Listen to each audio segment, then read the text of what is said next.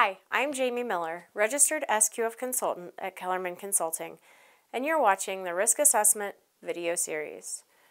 Kellerman Consulting releases weekly training videos and important tips and strategies to help companies keep up to date with the latest food safety regulations. In this episode, we are going to look at how to perform risk assessments in a food or food packaging facility, as well as the types of risk assessments the safety and quality personnel may perform as they document those assessments. As we discussed in our previous episode, risk is something that we live with and manage every day, but we are not required to document that risk or identify how we will address it, the elevated risk where we find it. For food and food packaging facilities, we do have requirements to determine and document risk and to reevaluate those risk assessments frequently enough to make sure that they are accurate as the personnel, products, and the operations in a business change. We have previously discussed required risk assessments for suppliers in our video series on Supplier Approval Program. But here we are going to expand upon the areas of operations which may benefit from or require a risk assessment. First, let's take a look at the parts of operations we want to focus on for performing these assessments.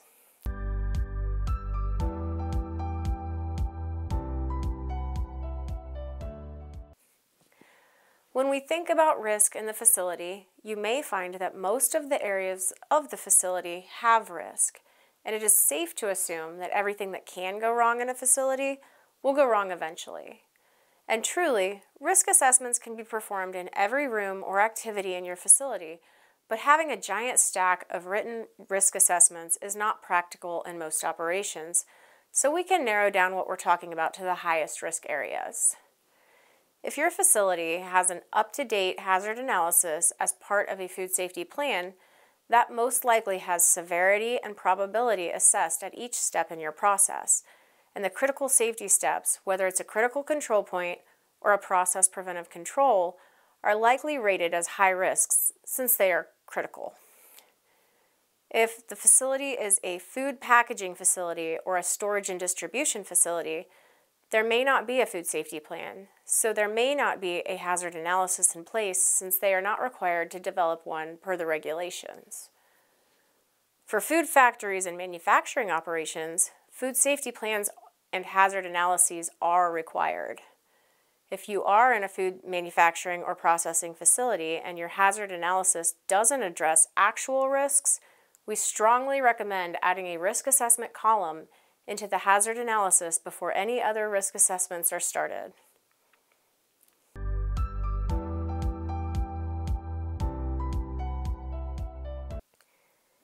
Beyond the hazard analysis and the previously discussed supplier risk assessments as part of the Supplier Approval Program, we should be focusing on areas of the facility or operations where repeated or regularly occurring nonconformances have occurred. An example of this would be a water main or pipes that have been found to leak multiple times, or a roof leak that moves to a different location each time a repair is attempted. In both of these examples, the presence of water in the facility may be a significant problem, or it might not, depending on the proximity of water to sensitive materials and whether pooling water occurs in a high-traffic area. Regardless of whether we identify events like this as major risk, minor risk, or no risk at all, when we write down what the situation is and identify whether it is controlled or not, we are performing the risk assessment. The reason why we want to start with a persistent or repeating issue is that it's a real and current problem which needs to be addressed. Also, that problem, which has happened more than once before, may happen during a visit by a potential customer, regulator, during an audit, and showing the outside party that the facility has already considered these issues and determined how significant it actually is addresses that issue. The potential client, regulator, or auditor may disagree with the assessment presented to them, but there can be no doubt that an assessment is in place, and that goes a long way to demonstrating control in a facility.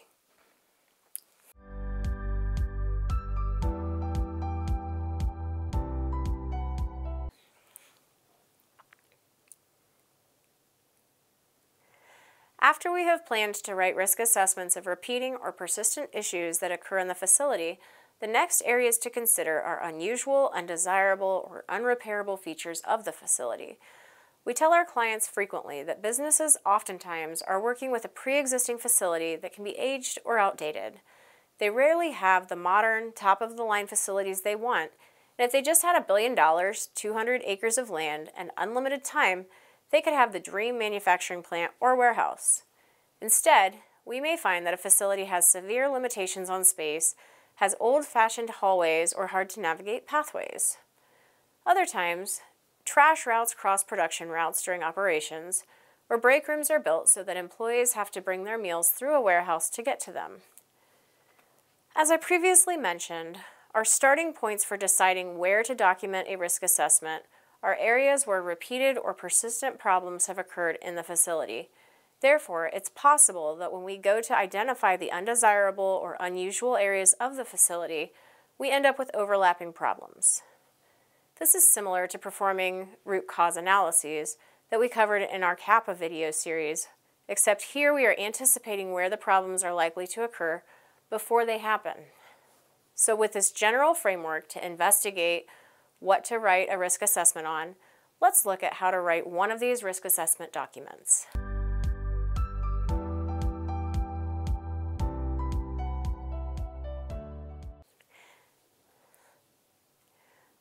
The first items we are going to need to write proper risk assessments for are the name of the person writing the assessment and the date on which the assessment was performed. Next, we need to identify the activity or area of the facility that the risk assessment applies to. If we are talking about an activity such as employees eating in the facility, it may be something that happens in many different areas, as would be the case where candy wrappers are found in the warehouse and on production lines. As another example, we may be conducting a risk assessment on a door which has been left unlocked multiple times, in which case the risk assessment only applies to a single entrance as opposed to conducting a risk assessment for security of the entire facility. After determining the activity or location, we need to identify what risk we are assessing, such as fraud or theft, production errors, worker injury, or contamination of material. Lastly, we need to identify control measures in place to address the risk we are looking at. For a repeatedly unlocked door, controls could be a video camera near that area of the facility and routinely performing a security walkthrough and checking of all the doors. For production-related risks, measuring activities and good record keeping during production are the most common control measures, and those should be identified on a risk assessment if they apply. In situations where we cannot identify our controls for identified risk areas or activity, we have come to a situation where we have a potentially serious problem, and it is here that we can look closer at likelihood and severity.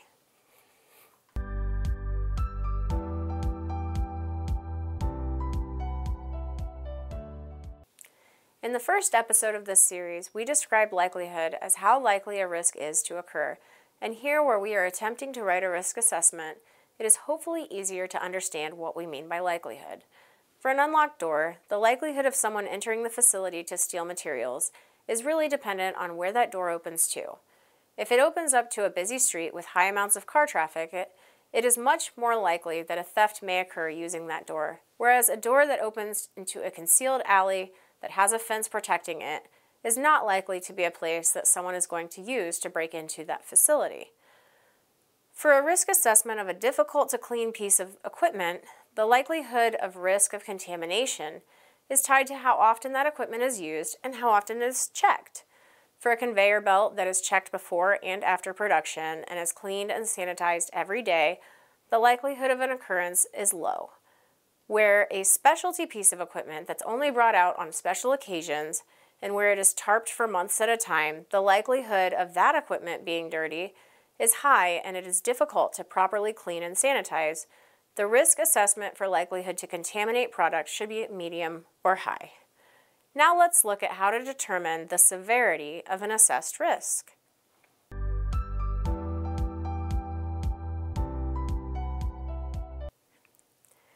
For many risk assessments in food establishments, we often associate severity with the likelihood of illness or death from food-related problems.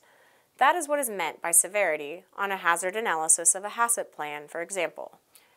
However, when we are performing a risk assessment in the facility, severity is a more general sense of how bad the problem would be in an instance where it does occur.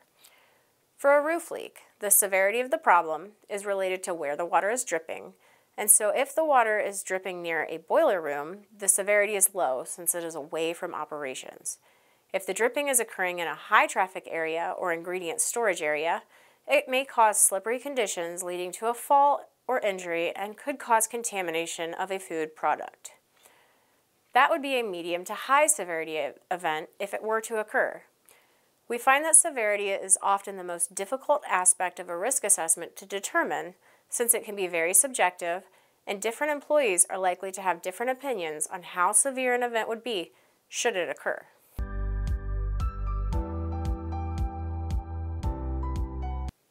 Included in this video is a link to examples of risk assessment forms you can download if you're going to perform your own risk assessment. Examples include a short risk assessment that may be used where risk is unlikely to ever change, as well as a more complex risk assessment template that can be used in a dynamic situation where risk may change at any time and where differing levels of control need to be applied. Communication is a very important step in the implementation of a risk assessment. After all, it doesn't matter much if an assessment is performed if no one in the facility even knows about it. We recommend writing at least one risk assessment for your facility as part of this video series, and then present that risk assessment to the safety team or senior management in the facility once that assessment is complete. In our next episode, we are going to discuss leadership in risk assessments and why it is so important that facility leadership be involved with the performing or reviewing of risk assessments in a food or food packaging operation.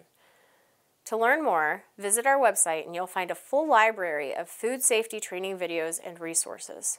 Follow us on LinkedIn and click the bell to be notified of new resources as they are released each week.